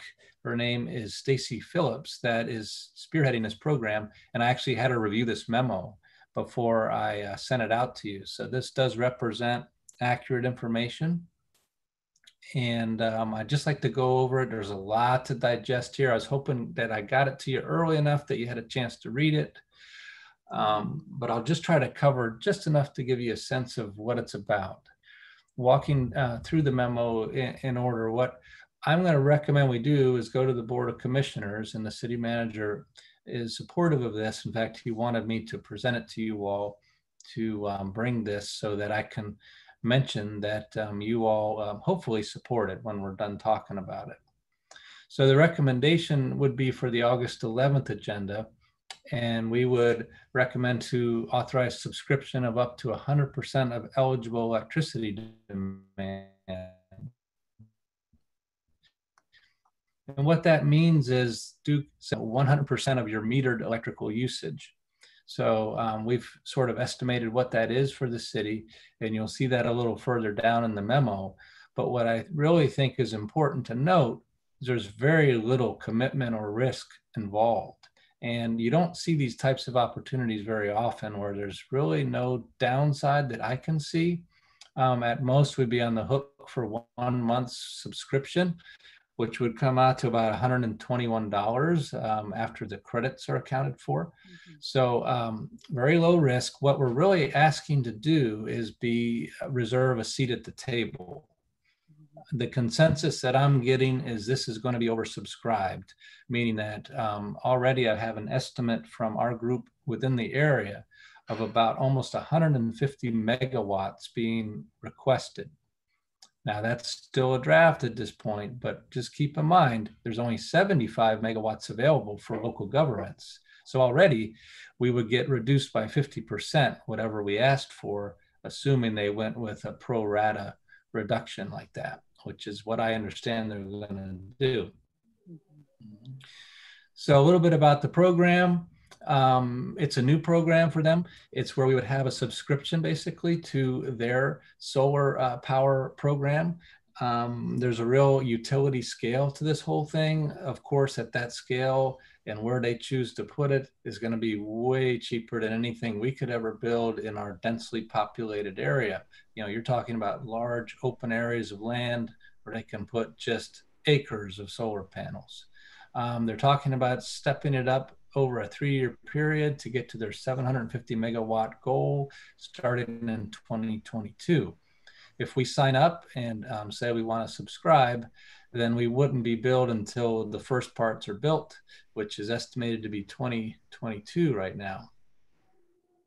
How it works, we would subscribe by blocks of kilowatt power, and we would be charged on our monthly bill at $8.35 per kilowatt of capacity. So just so you know, we're looking at somewhere over 6,000 kilowatts. There's a spreadsheet a little further down that does all the math, but then we get paid back in terms of credits by how much the part that we've subscribed to produces. And they assign a 4 cents per kilowatt hour to that. And it actually starts to escalate after you've been in the program for 3 years. They've done and they've estimated the scale up. I'm at the top of the page right here, 20% in 22, then they're going to scale up to 60%. This is cumulative in 23, and 100% of the 750 megawatts would be in 24. So I'll jump down to the little figure here. It just shows you the green line across the bottom there is the cost. It's just showing over a 30-year plan they have that the cost to be in the monthly subscription is levelized, but the credits do increase over time. So the difference between the blue line and the green line represents actually an increasing savings by being in the program.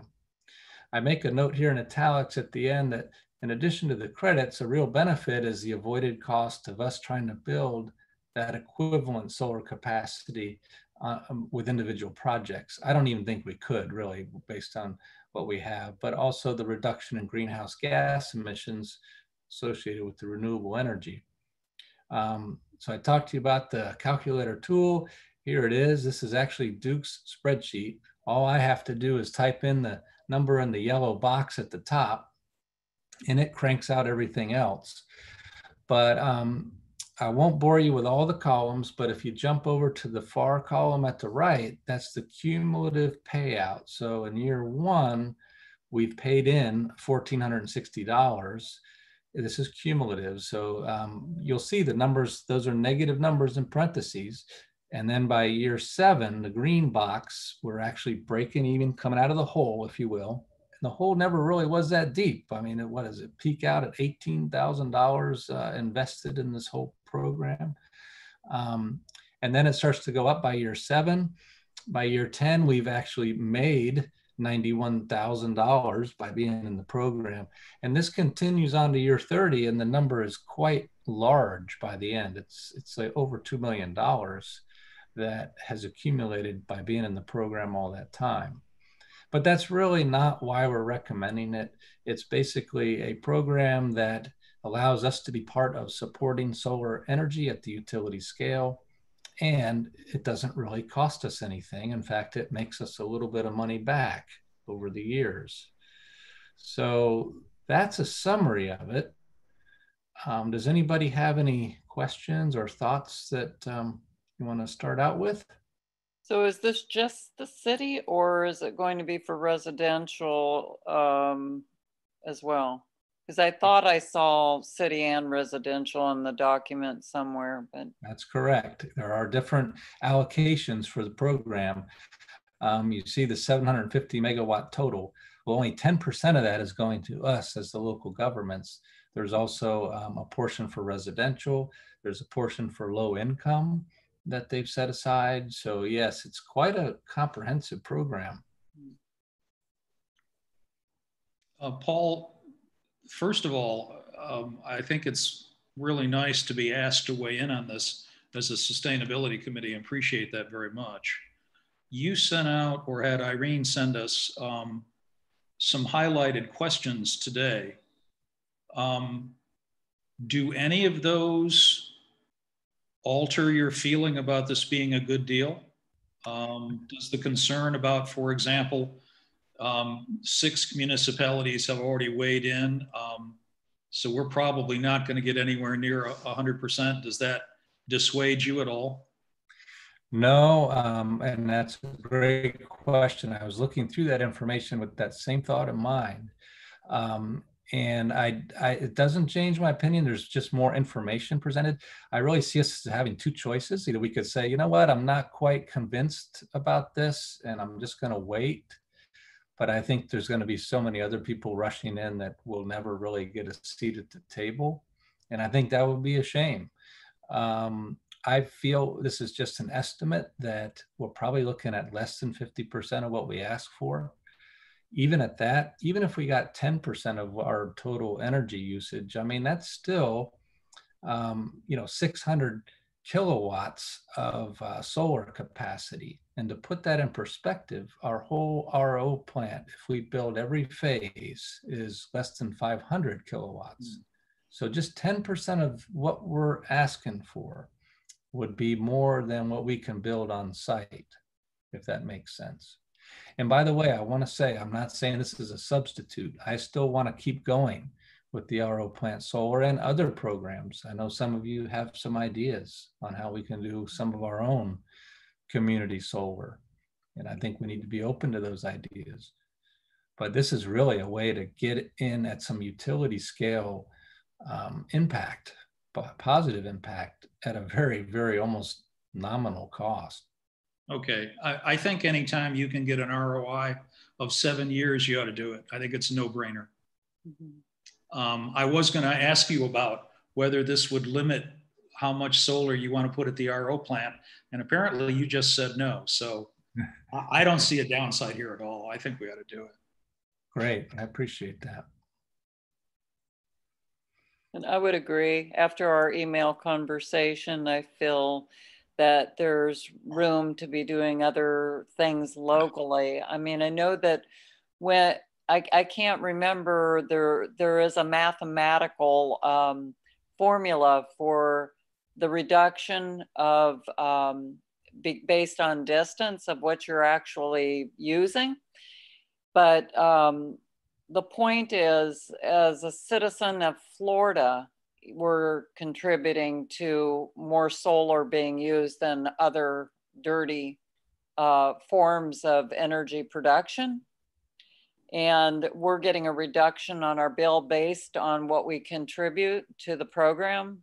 Is that what I understand? That's correct. So we're, even if it's long distance, and we're not directly being solarized in our use here, we've got the opportunity to be doing local programs And then we've got the opportunity to be growing clean energy in the state of Florida, which makes total sense because we are the Sunshine State and we're really underrepresented in our solar use for energy. So I think it's a great idea. Can you state again, Paul, because you said that there's about 151 megawatts from our area that would be wanting to subscribe. How many megawatts are coming from the CD? We're estimating somewhere about 6,500, 6,500. Okay, thank you. And so we'll presumably, well, who knows what we'll get, but if we assume 50%, then maybe we get half of that. Okay, that makes, yeah. Yeah, that's a tremendous amount. It's a tremendous amount of energy. Yeah.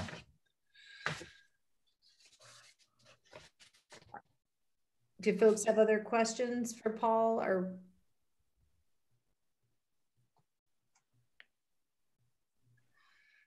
Can we do a motion, Dory? That's what I was kind of waiting to see. I would like to entertain a motion to support this initiative to the BOC. Is there someone that is willing to do that?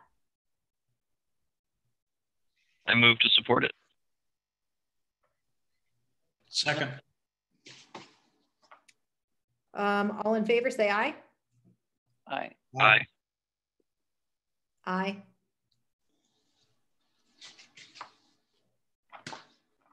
Karen, you were muted. I don't know. I appreciate your input, and this is a great vehicle for our sustainability committee to weigh in. I think this is something that fits right in with what we're doing. So thank you. Yes, Dory, sorry about that. Okay, very good. So that was a unanimous vote.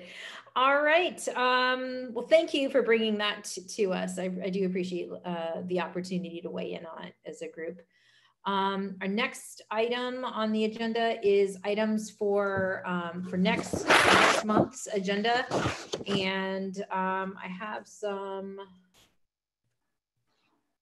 thoughts on that. Sorry, I moved it when I moved the other.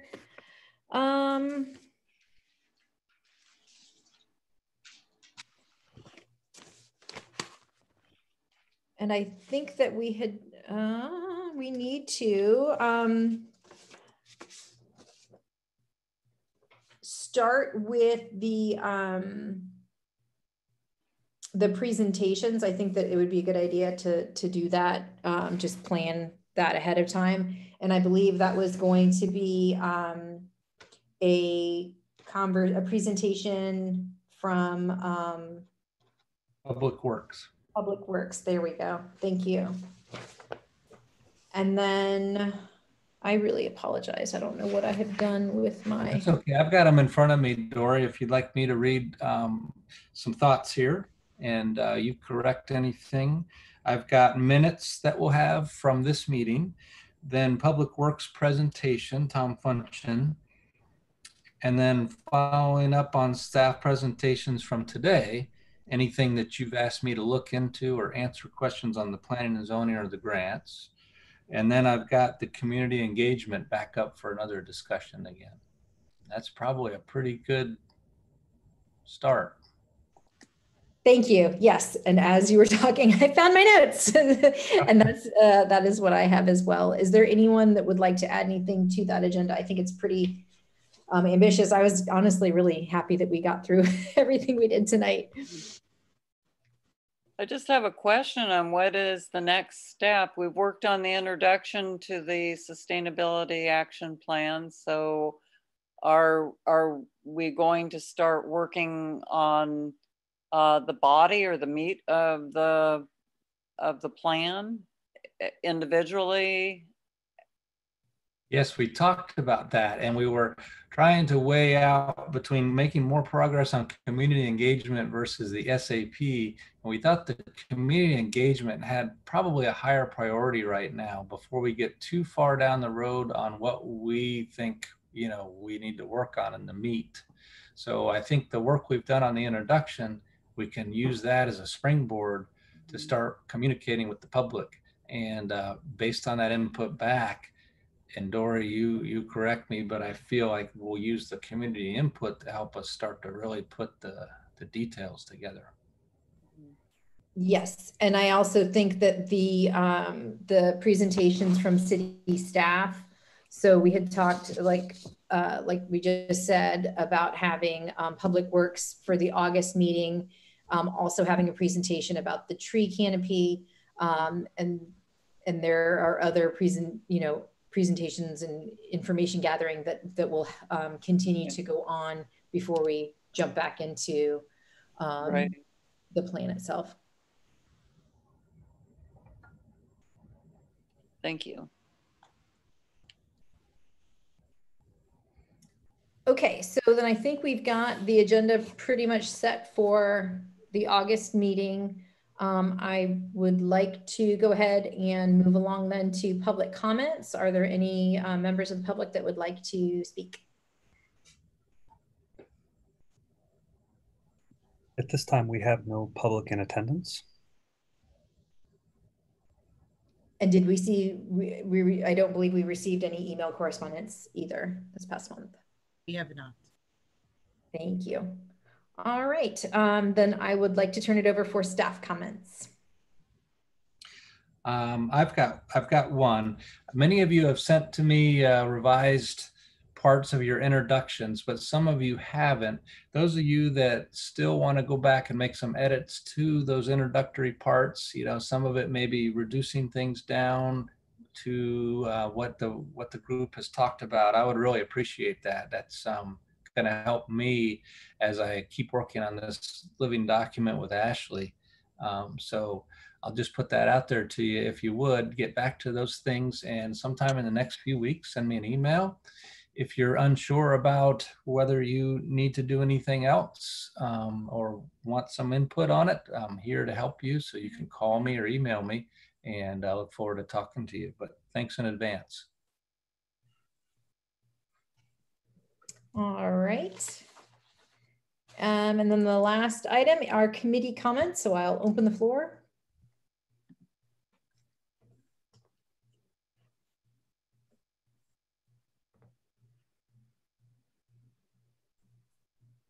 I, for one, am looking forward to the letter going out with the utilities so that we have people at our meetings. And we get emails from the public. That'll be a very exciting day. Thank you. Yes, the crickets are loud right now, aren't they? I know. I guess we're just not super chatty tonight. Any other, I appreciate those comments, Denise. Thank you. Anybody else have anything they'd like to add?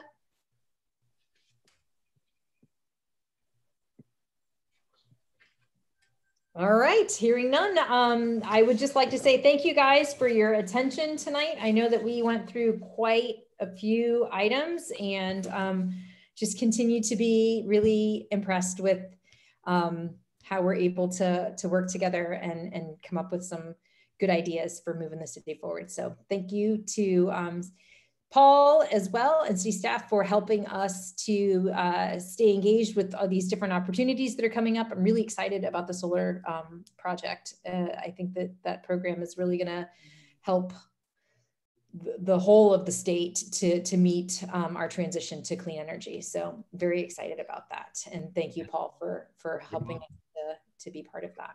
So, all right, well then I guess we will go ahead and adjourn a little bit early. It's 7:54 and call the meeting to the end. Thank you.